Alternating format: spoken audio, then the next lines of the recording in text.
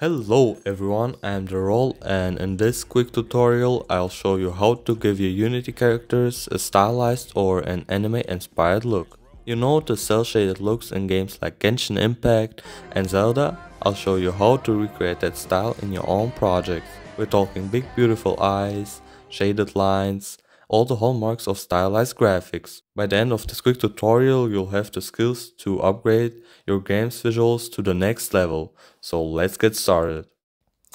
First, open Unity and create a new project, or if you already have one, it's fine.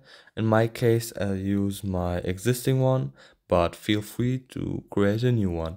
You can use either the built-in render pipeline or the universal render pipeline, whichever you prefer. I will be using the Unity Toon shader for this. It's completely free and simple. I've linked the documentation in the description so you can easily access it. And now click on installation and check that you have Git installed. If not, then type in your browser Git download, not GitHub, just Git. Click the first link that appears and select your operating system, then download it. I've already done it, so I can close it. And yeah, now the Unity project is open. It's the sample scene from Universal Render Pipeline. And now we have to import our character or model. It's, in my case, it's from Genshin Impact. It's not my character.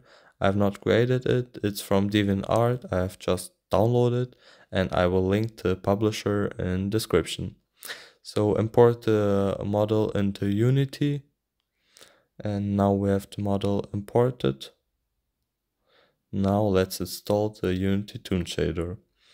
Go to Window, Package Manager, then open the website again. You can just type in or copy it, and then go to plus sign, add package from Git URL, paste it, or type in, and click on add.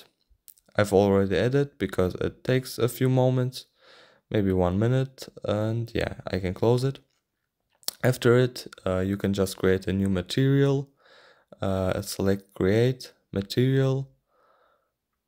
You can name it, for example, face, because the first material will be face. Now the shader itself, as you can see, it's the normal universal render pipeline lit, but click on it and on the bottom there are two Toon shaders now added. Click on the first one. As you can see, it's now how we want it. Now let's import the character into the scene. As you can see, it's the normal white character with normal 3D shadows, and we don't want it, so let's change it. Click on material, then as normal as in other materials, this is the base map, so just import your texture, drag it here,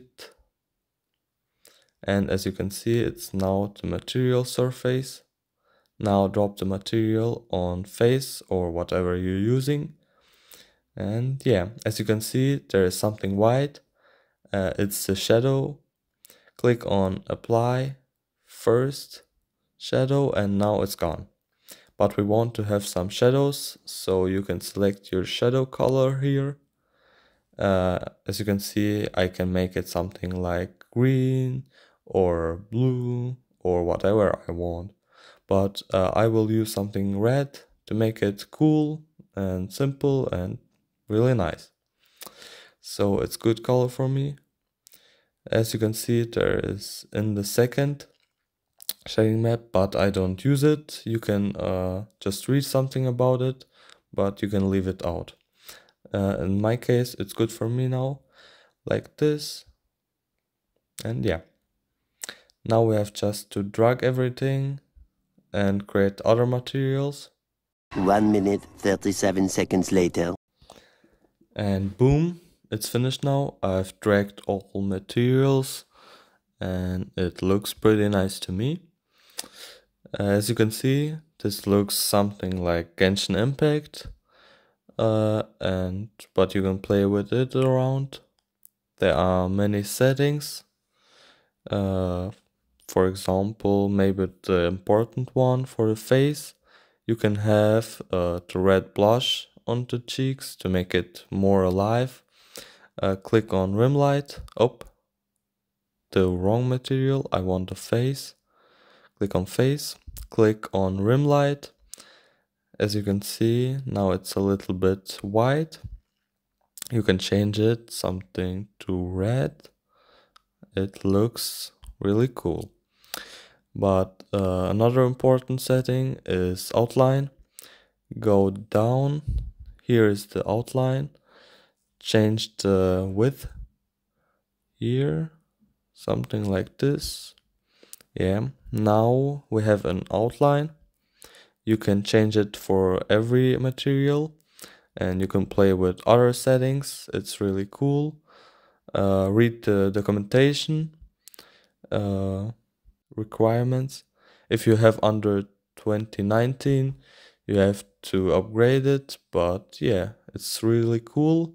It looks now really different from the normal 3D look that we had, and I think it looks really good.